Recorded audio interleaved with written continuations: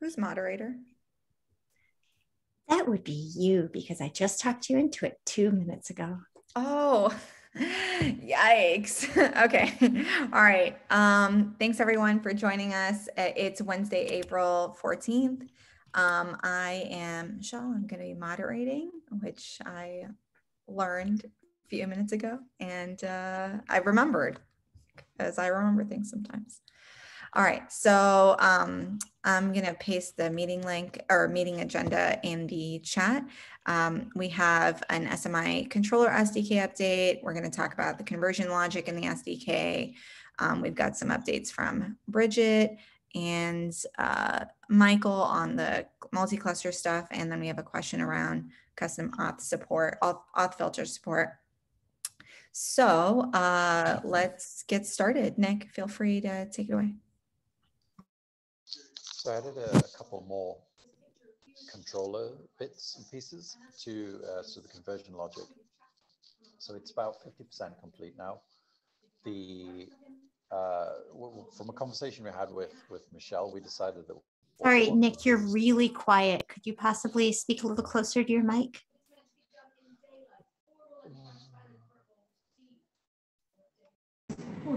Sorry, it's this laptop. It's just awful. Much better. Pile of junk that needs to be burnt. So we're about 50% through the conversion logic. There's just a couple of APIs left to do. From chatting with Michelle, we decided that we should pin to the latest version of the SMI API. That still means you can convert between V1 and V4 and V4 and V10 or whatever we end up at, but the kind of the base version is going to be Alpha 4, which is the most mature version. And we're currently working how to get that conversion logic merged from the Go SDK into the new controller SDK, so we can have a single repo rather than having to maintain two different things. Benefits for that are that then we can use KubeBuilder to generate all of the CRDs and things like that, as opposed to how it's done at the moment, which is a manual process. Hey, I can give an update on that. I've been working on moving the APIs into the controller, and I do have a PR, so I'm trying to work all the way through, like at least getting the traffic split example working. So there's a work in progress PR there. I used KubeBuilder v3 because v3 has good support for multi-group APIs. So that was the reasoning, and it's the freshest one. So did that. I did run into a ton of issues with the code generator script. So if anybody struggled with that or has experience with that, I'd love a second pair of eyes, because I don't know if I'm doing wrong or if there's a bug, but I definitely opened up an issue in the code generator repo. And that's basically the tool that we use to generate the clients, informers, and listers from APIs automatically. I think that's it for me. Michelle, if you want to ping me a DM, I can maybe help you debug that later on. That code generation script is pretty hacky. Sounds good. Thanks.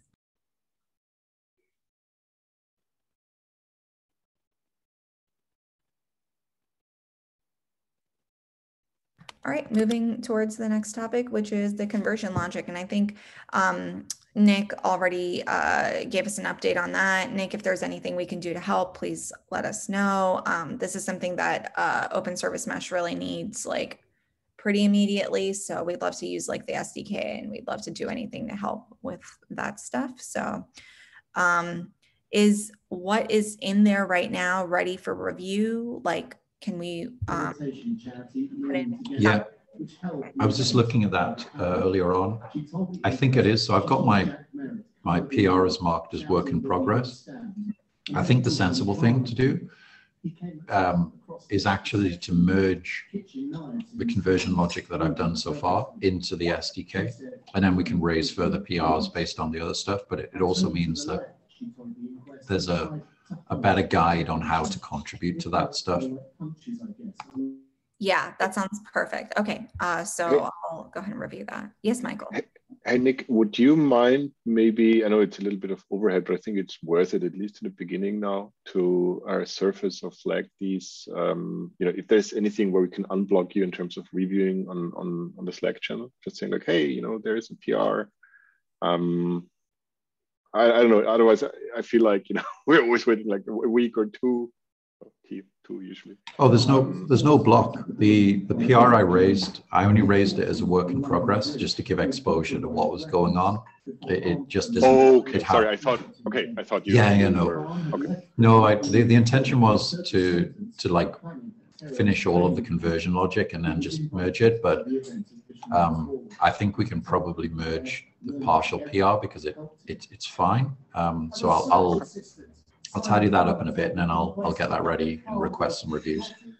My bad for misunderstanding you. All right, thank you everyone on that. Anybody else on the controller or the SDK? Anybody want to share their thoughts or ask a question at this time? All right, thank you. Bridget, you want to take it away? Sure, yeah. So if you're looking at recordings of this meeting and you're thinking, wait a minute, you just had one last week. Why are you having one again? The one last week was the SMI multi-cluster working group meeting. It's currently going to run every other week at the same time in this time slot on this channel in the weeks we don't have the community meeting. So basically this meeting is currently a weekly meeting. Michael led the very first one, and I think he could give us a short update as to what is going on with this whole multi-cluster working group. Michael? Absolutely. Thank you, Bridget. So we had an awesome discussion. I think that was really productive and concrete outcomes. The two, at least within the people who were present last week, consensus was that yes, in terms of the issue 212 multi-cluster, yes, we as a group want to do that in SMI. And in terms of what is in scope or out of scope, I think we didn't really have a, or at least we said that certain heterogeneous environments of cross compute is important, but we didn't really have a like consensus on what exactly the scope is. At least that is my interpretation. Please correct me if I'm wrong. So I would like to bring that back to the entire group here. The meeting notes are below. You can see the details there. I think we should just continue in that way to essentially find consensus in a smaller group, and whoever is is a stakeholder, has something they want to do there, implement or whatever, please show up every other week. And then whenever we have consensus on a certain bit, then report it back. And if there is a need to kind of like open up something and saying like, oh, the wider group or everyone represented here has an issue with that, we can definitely discuss that and reopen that. But in general, I think we should trust the people who actually put some work into that to decide, yes, that's in scope or not or whatever. At least that was my approach to the whole thing.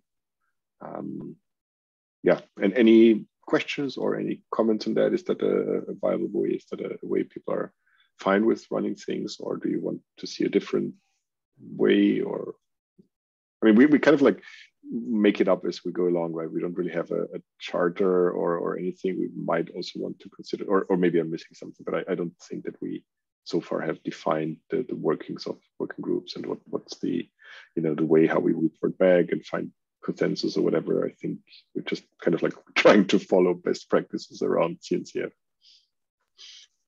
It looks like you had a pretty vibrant discussion last time and captured a lot of it. So I would say, I guess you're doing that again next week, and we'll see what comes from that. Fun. Excited to see a lot of progress here, and a lot of folks feel bought in on kind of like the macro vision. So yeah, looking forward to it. Thanks. So Michael, where are the notes? Are those, is that in the? Just below. Just below. Oh, I see. If you scroll down to last week, it's everything there. Gotcha. Okay. And so, yeah, so I've got a little bit of catch up to do, but one of the things that I think is, I assume is implicit to this, at least from what I see in the GitHub issue, is, well, speaking of charter, is an expansion of SMI charter beyond Kubernetes, because it's like it's been explicitly stated more than once that like this thing is Kubernetes only.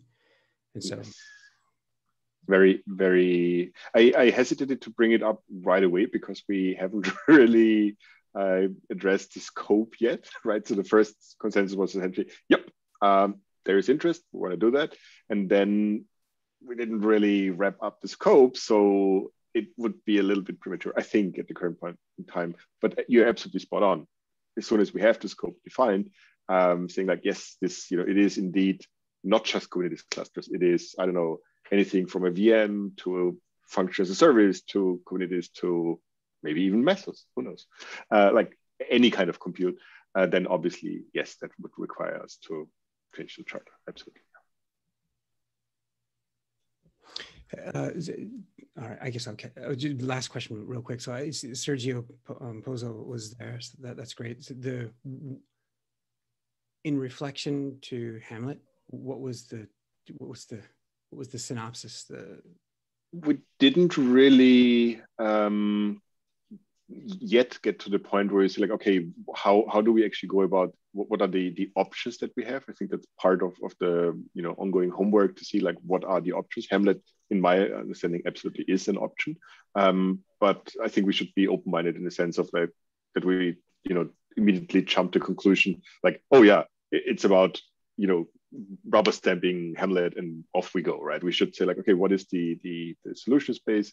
And the problem space, what is the scoping there? And then say like, okay, here are the 2 options, 3 options, whatever we can do. And then I think that is something once we get there to that stage that the entire group should say like, okay, do we have consensus on yes, it is indeed going beyond Kubernetes? Because as you pointed out very rightly, the quite some implications there, right? Thank you, Michael. That's good. Cool. All right. Anything else on multi-cluster? I do think that if we keep that momentum that we actually have for KubeCon, which is first week of May, at least something that maybe we can actually share in the booth or wherever we can say like, hey, should you be interested in SMI beyond a single Kubernetes cluster? Please be part of that, right? Be part of our effort here. Just a thought. Yeah, so Michael, actually, that's a great point that there's, we have the ability to create a survey for the booth. And so that, yeah, nice.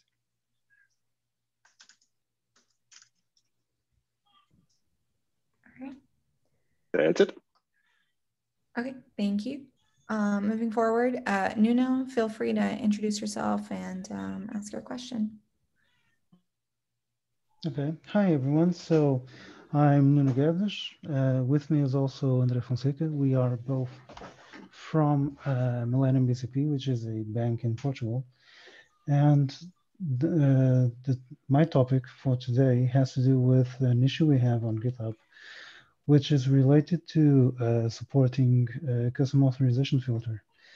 Our use case is that we want Envoy to pass the requests through a set of policies that an OPA sidecar will evaluate. So this is how we expect to do authorization for the requests that we are delivering to the app. And for us to do this pattern, it's something that we would like to use SMI and OSM as well to support this, but we believe that this is something that's currently not supported in defining this custom authorization filter, and would like to have your thoughts on this? I think it's a nice idea. I'd certainly support the inclusion of custom filters in the SMI spec. I think maybe the easiest way to do this is if you have an idea on what the shape of that would look like for you as a consumer, because I think that's always a great place to start, is to maybe create like maybe even a PR. PRs are pretty good places to actually, you know, discuss working versions of the spec. It feels like that there's maybe a natural place for this inside of like the HTTP root group or the TCP root group, but maybe not. I think that's, as I say, it feels like a very consumer-led thing. So if you'd be interested in doing that, I'd certainly be happy to kind of chat with you over try and help shape that out. Sure, thanks. I think our basic doubt really was how to package this in something that could be talked about. People look at it and get inputs on. Yeah, I think it's a really good idea. I mean, I think the sort of custom filters and extensions are something that folks are just going to naturally gravitate towards, specifically as things like WASM matures as a standard. So I think SMI supporting that, certainly like Envoy right now has the capability to accept HTTP request filters inside of Envoy, which is configurable for any of the Envoy service meshes. I believe Linkerd has WASM capability as well. Maybe I could be wrong about that. So I think that's the key thing, that whilst Envoy is your generic, your sort of destination technology, the specification that we propose as SMI has to encompass something which is abstract enough to consider service meshes which don't support Envoy. But I think it's totally doable. Yeah, I think Nick summed it up really well, and I echo the same thoughts. At first, I was like, okay, well, the custom auth filter, you know, that's very implementation specific. But I mean, at a high level, yeah, like if the end user wants to be able to configure that through SMI, that's something that we should have some mechanism to do. But it would be really helpful to understand what like the UX looks like. So how does it actually fit into the traffic target object or the HTTP route group or whatever it would go into. So I think having just even a sketch of like what you would want that experience to be like will give us a better way to have a further conversation about what is the right layer of abstraction and how much information do we need to put in this and that kind of stuff. So I'm very supportive of pull requests and moving or having an async conversation on that PR going forward, and then syncing back up at this meeting. Will do. Thanks. Thank you. There was a different comment around SPIFFE identities as well. So I think on that same thread. So someone wants to propose a PR for that as well. That would be great. And we can have a conversation about that on the PR as well. All right, moving forward. SMI conformance. Lee, feel free to take it away. I was just typing a message to Nuno and Andre. I'm most supportive as well. It's a great topic, great suggestion. On SMI conformance, I don't know if you all are sick of talking about it, but I am. It's ready, or like it's time. I think that the tooling is at a point by which, and has been for a little while, at a point by which it's ready for individual service mesh teams that are interested in owning their own compliance. Those that are interested in running conformance tests themselves and self-reporting There are a handful of contributors who've worked on this particular functionality of Meshery that are ready to engage. Meshery was up for review for donation to the CNCF last month, and it's up again. We didn't get to it this month, so it's up again here in a couple of weeks. I figured I'd say that just because, I don't know, just to help clarify the intention of the project. It focuses on, largely like 2 specs at the moment, SMI and specifically conformance, and then SMP on performance. To engage, like, turns out this darn thing is not necessarily a small, it's a bigger piece of functionality than, it's a decent sized piece of functionality. I think that there's probably two steps to start to engage. One is the Nginx folks had reached out a week ago, quite earnest to move forward, and for them the next steps are a little bit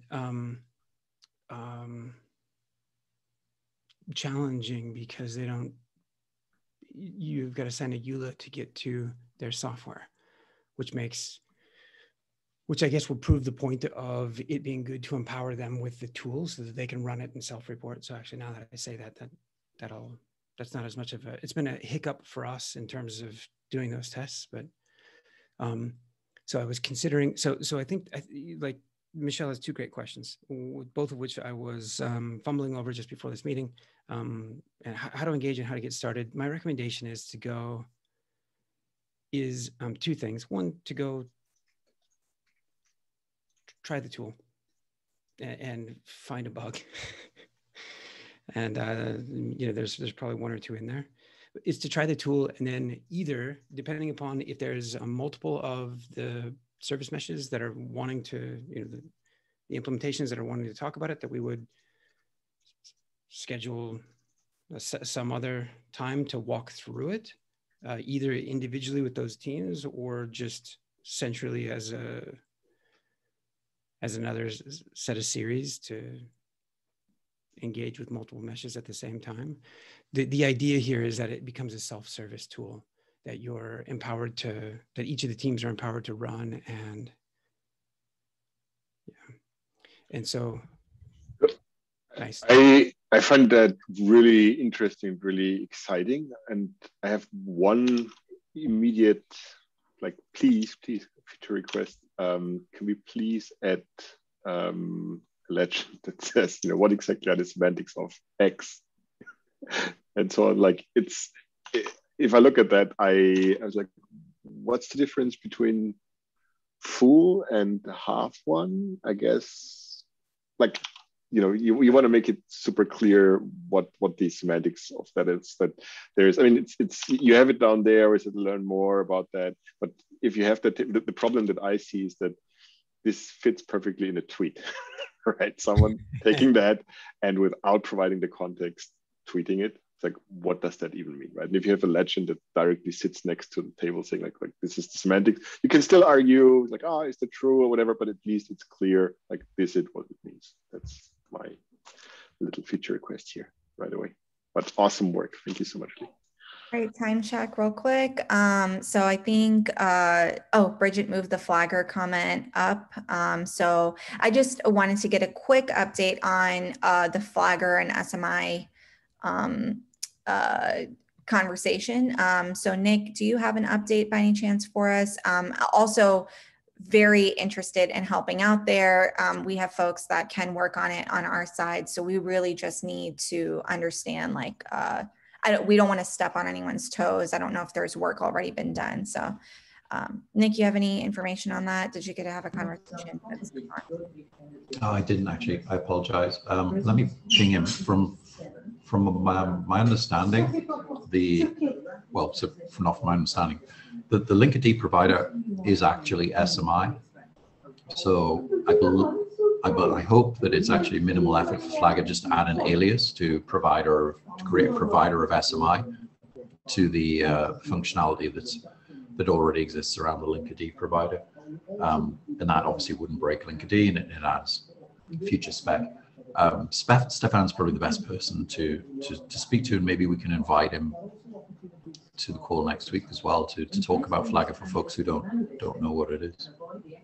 Yeah, that'd be great. So let me just get you two on a thread going. I also think there's some discussion we can have around just having our own SMI provider, because we, for example, in OSM are on V1 Alpha 2 and want to get on V1 Alpha 4 in our next release. And when we were talking about the conversion logic, we decided that, you know, the hub would be V1 Alpha 4. So it makes sense maybe potentially to have like the SMI provider on on the more updated version. Yeah, I mean, the good thing is, so when the V1 Alpha, Flagger currently supports V1 Alpha 1, which is the version that the Linkerd is pinned to.